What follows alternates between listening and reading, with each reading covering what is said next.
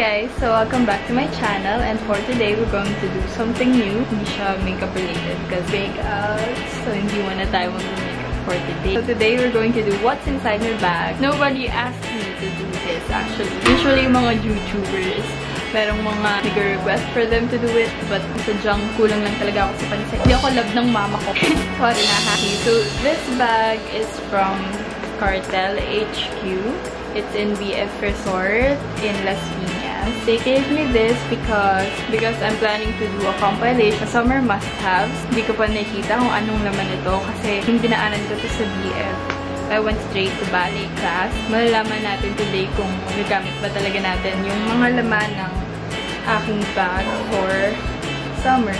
Let's see what's inside my BAYONGCIAGA.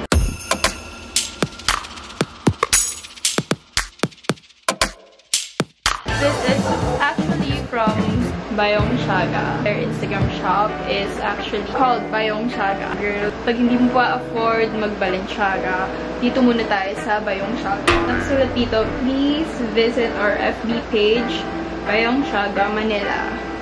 This bag is 700 pesos. What's good about BAYONGCIAGA? It's good for Inang Bayan. You give sustainable income to communities of Bayong weavers. It's good for Mother Earth. You stop using disposable plastic bags that will eventually choke our waterways. And it's good for your heart. It's good for your heart daw kasi you feel awesome carrying a part of our colorful culture with you every day. Oh, diba? Kaya, mag-BAYONGCIAGA na rin kayo. It's like a Birkin. Not that I know Birkin kasi tukhala yan. Open na natin siya. Ang cute ng ribbon, diba? Ang dami. Girl. Ang alam ko lang dito, yung dalawang swimsuit na pinapili sa akin. Kasi yung isusulat ko nga for when in Manila is summer must-haves. Actually, pinapili nila ako kasi hindi nila alam yung size ko. Ang napili ko ay isang one-piece. This is from @Coco Bliss, Manila. Kasi guys, yung Cartel, it's a physical store where all your favorite Instagram shops are. So, bale, kung ayaw mo bumili online kasi hindi mo nga siya masusukat, hindi mo mapipil yung texture, hindi mo sure kung gusto mo siya legit buy yung products na pinabenta nila, go to Cartel.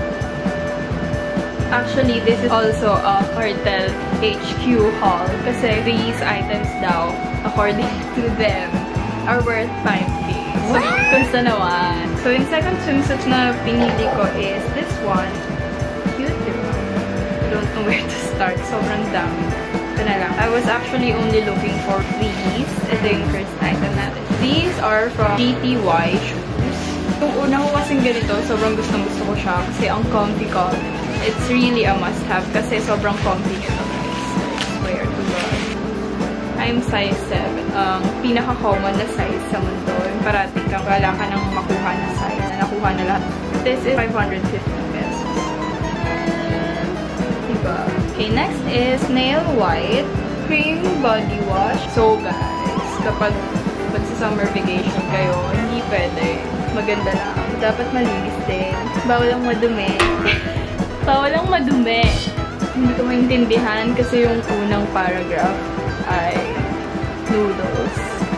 It's for 280 pesos. Para sa ganito kalaki. Pwede. Love it. More noodles. Anyways. Next. Shorties. Pag hindi ka pa ready magkubadera. More pangkilot. From Soap Authority. Super cute. Real gummy bears. No gummy bears were harmed in the making of this video. Kasi nga, bawal na madumi. Sa pang soap, kailangan natin ito. Tignan mo. Hindi kaya ng makeup. Kitang-kita yung shadow. Naka-emboss. Ito, kailangan ko rin to sa live. Kailangan you're beautiful from within. Hindi lang yung skin mo, syempre. Pero pati yung ugat. Okay. Tada! It's open na.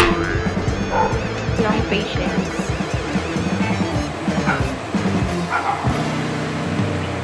Supple preparation facial toner.